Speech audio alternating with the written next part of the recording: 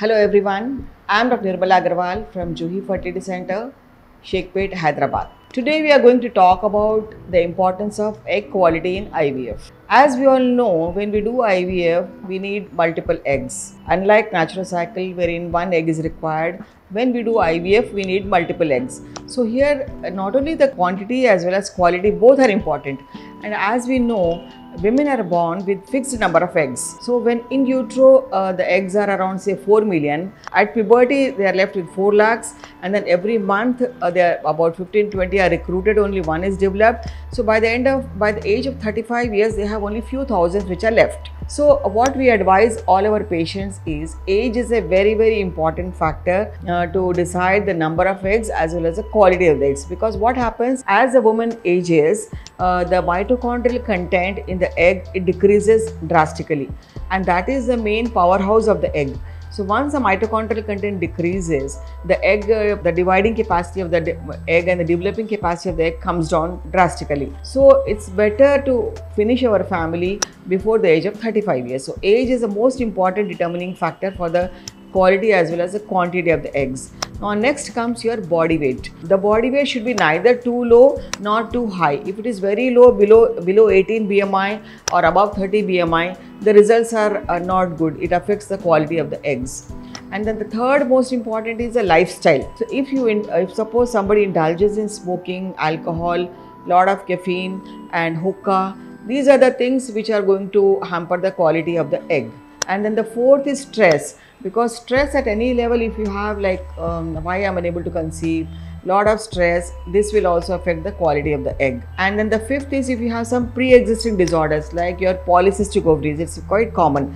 So in PCO, and then you have a lot of eggs, but then the quality of the egg is not that good. So these are the patients, they need certain pre-IVF medication to improve the quality of the egg. Like you can give them metformin, you can give them myoinositol, dechiroinositol. These are the drugs, and then laparoscopic ovarian drilling, or we can give them some anti-androgens to improve the quality of the egg.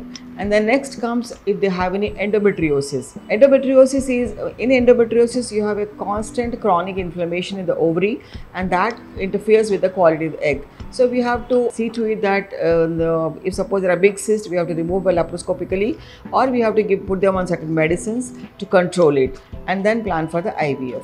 And then the next is vitamin deficiencies. So when we do the pre-IVF investigation, if they have severe anemia, or if they have very low protein, or if they have low vitamin D, B12, or so these are the patients, the quality, because this affects all the body cells equally as well as your egg cell also. So we have to correct all these deficiencies before we start IVF. So these are the things which will interfere with your quality of the eggs. And then last but not the least is genetics.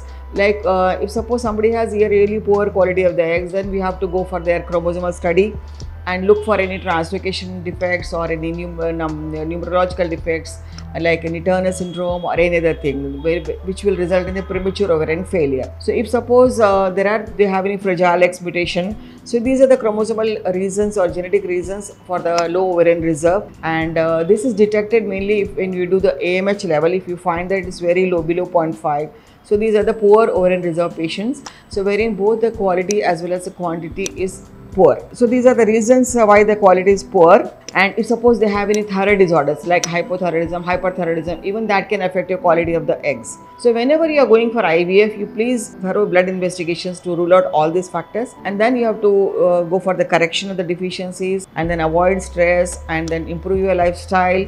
And if you have any pre-existing disorders, please treat the disorders.